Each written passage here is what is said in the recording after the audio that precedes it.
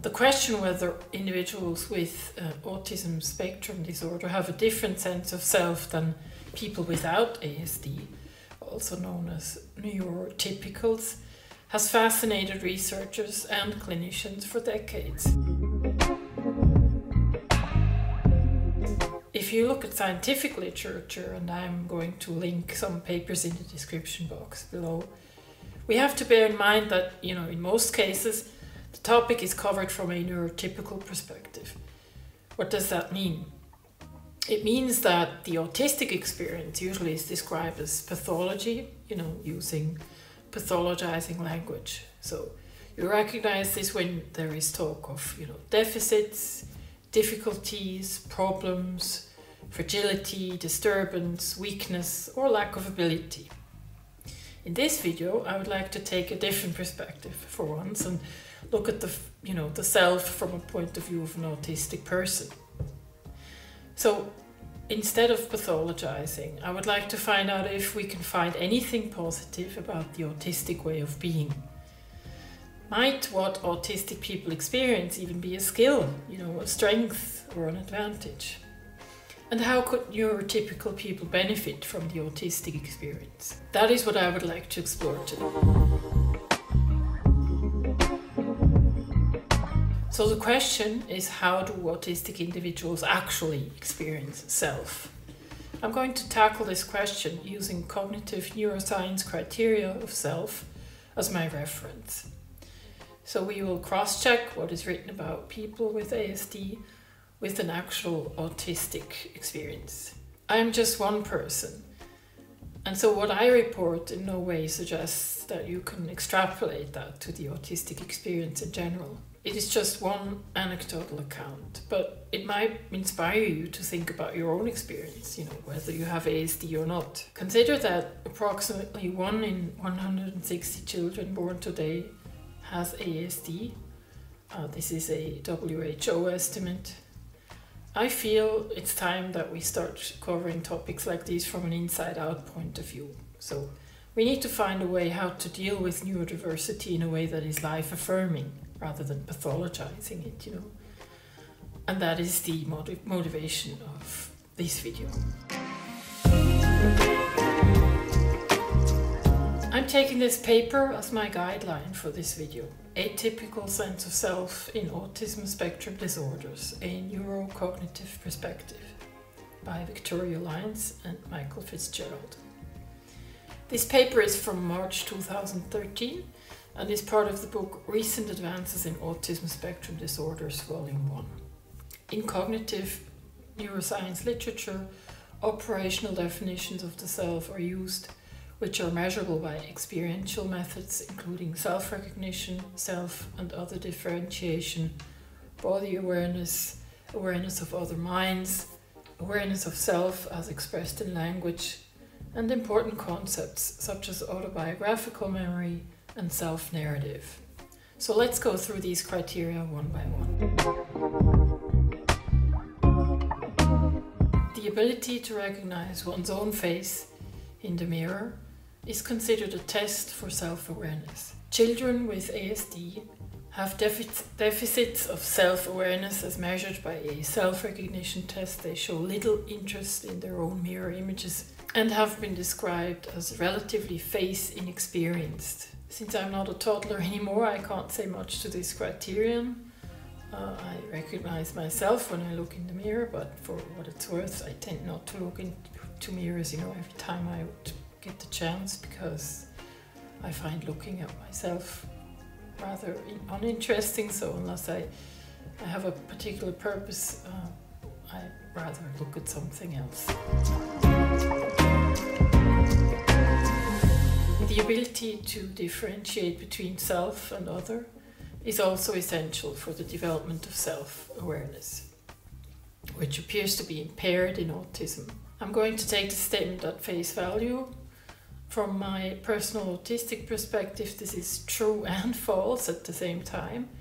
It is false in the sense that conceptually I can absolutely differentiate between self and other. It is true in that, to me, I experience more of an overlap between myself and others on a energetic level, for lack of a better word. So I've always tried to explain this away by saying that I just seem to be more sensitive than the average person. What happens is I tend to feel too much when I'm around other people, and I pick up on people's energy, and it has a tendency to sort of intrude my own energy, so at least that's what it feels like. Anecdotal reports indicate that some children and adults with autism have an insecure body image or totally lack body awareness. This resonates with me. I have never felt in my body much. I feel more in my head.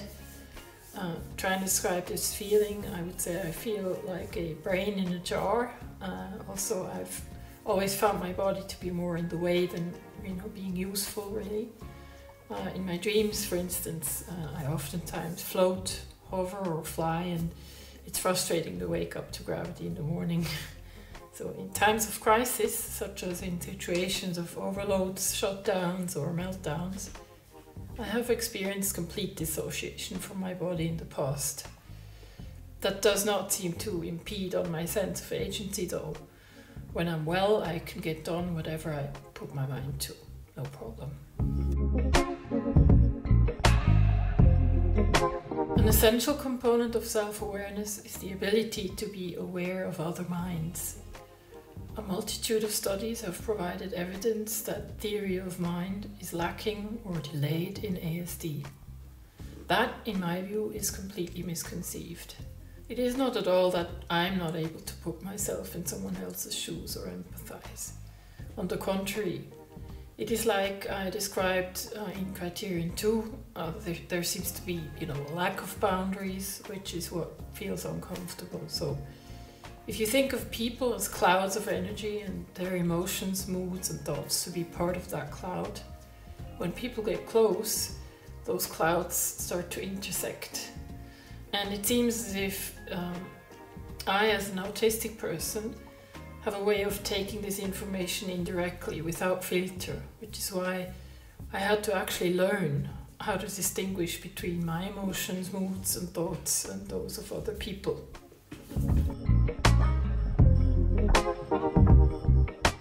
In apparent contrast to the mentalizing impairment, even among very high-functioning individuals with ASD, is their often documented increased sense of self or total focus on the self that is also reflected in numerous biographical accounts. Extreme egocentricity was one of the diagnostic criteria for Asperger's syndrome. That also seems to me completely wrong. On the contrary, from a very early age, I had my parents, for example, tell me that I am much too concerned with everybody else's well-being, that I am way too allocentric, and that I should start to develop a stronger sense of self. This too seems to hint at autistic people's struggle with sensory overload. Too much sensory input leads to an immediate cascade of overload, shutdown and meltdown. Those states of being are incapacitating. Once you're in a shutdown or meltdown, you sometimes need days to recover. So it seems rational that such a person would need to learn very precisely how to manage their own nervous system in order not to experience overloads, etc. So maybe it's that need to carefully regulate our energy which leads other people to think that we are egotistic. Awareness that we are the same person across time, also defined as temporally extended self-awareness, is an essential part of one's self-concept. Temporally extended self-awareness is impaired in ASD based on their problems with theory of mind as well as some aspects of temporal cognition. Here's what I think is happening. And it's probably best if I use a metaphor. Imagine if you had the choice between being a fixed particle or a wave function. I would choose to be a wave function. I prefer potential over actualization. Being a particle is one-dimensional and boring. Linear time is boring. I'd rather live in potentiality and in the now. I experience myself to be a multidimensional being.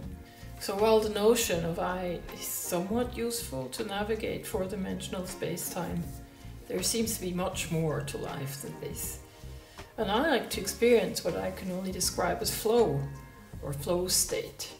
It's a state of being that is not constricted by a physical body or a narrow concept of self. There is substantial clinical and research evidence of impaired pragmatic language use in children with ASD, as indicated by pronoun reversal errors, I, me, you, reflecting general difficulties with their sense of self, as well as problems in self-other differentiation. It's true, if there was a way around saying I would be all for leaving it out. To me, I is a limiting concept. Yes, there are instances when we need to refer to ourselves as I, but in my opinion our world has become way too self-important and built around the concept of I-ness to the detriment of all. The majority of components that make up an autobiographic memory system are impaired in autism. There is significant evidence that individuals with ASD have circumscribed episodic memory impairments. They have an impaired recall for personally experienced events. The past is boring. So yes, I tend to forget autobiographic stuff because, it's in the past and I'd rather not dwell on it, but explore the present. Autobiographical memory must correlate with your level of identification with the I concept.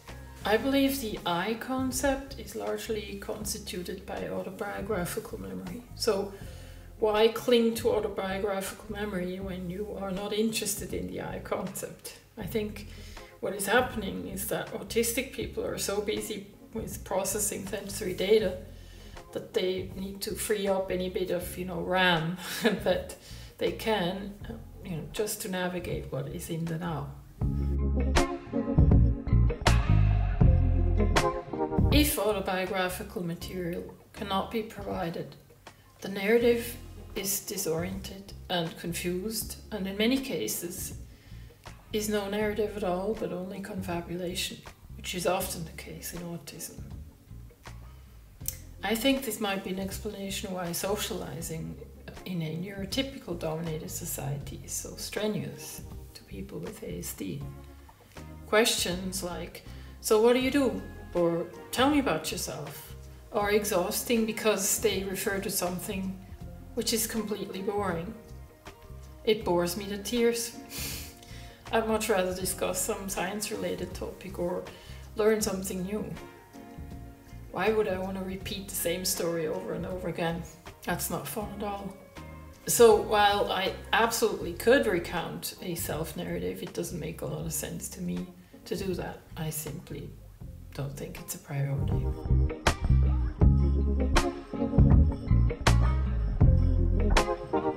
A sense of self emerges from the activity of the brain in interaction with other selves. There is substantial evidence that early deficits in self-development, including impaired relations with others, result in a fragmented and atypical sense of self in ASD. Consequences of this atypical sense of self are the well-documented impairments individuals with ASD experience in the social and communication domain.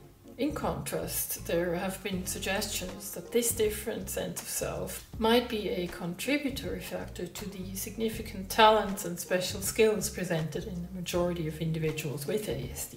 So let's put this in perspective. We have a situation in which the makeup of your brain seems to determine the degree to which you can develop a sense of self or I-ness. Science looks to measure such phenomena. So a set of criteria is used to standardize the experience of self and make different experiences comparable with each other. It serves as a means of orientation. Let's take the normal distribution of IQ scores in the general population as example. This is how intelligence is distributed. You can measure your IQ and place yourself on that chart. Let's assume we have a similar situation when it comes to the sense of self. The way I see it, if we measure degree of identification of ego consciousness, people with ASD would feature in the lower percentiles, whereas neurotypical people occupy the rest of the chart, going all the way to extreme self-importance on the far right. If, on the other hand, we had a way to measure degree of identification with universal consciousness, the situation might look completely different. It is possible that ASD is correlated with your ability to identify with universal consciousness. The discussion of which type of consciousness is more desirable or sustainable is a normative one. So I'm not going to go into that in this video today. All I'm trying to suggest is that, there might be different modes of consciousness, and that on an evolutionary scale it might very well be that human beings are supposed to evolve from ego consciousness to universal consciousness. And if that were so, it would be important to develop criteria that are able to measure the occurrence of universal consciousness in individuals. And in the second step, it would be nice to find out how people with ASD are doing in that category compared to neurotypicals. At this moment in time, our world is organized to cater to and foster ego consciousness, to strengthen the sense of self. There is consensus about what is considered normal or neurotypical and what is not.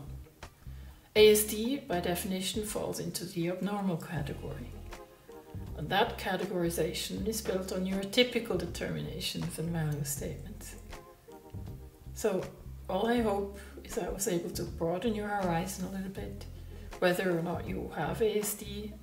I'm personally curious to learn how you experience self, so if you'd like to share, please drop your take in the comments. That was it for today, and I will see you in my next video. Bye.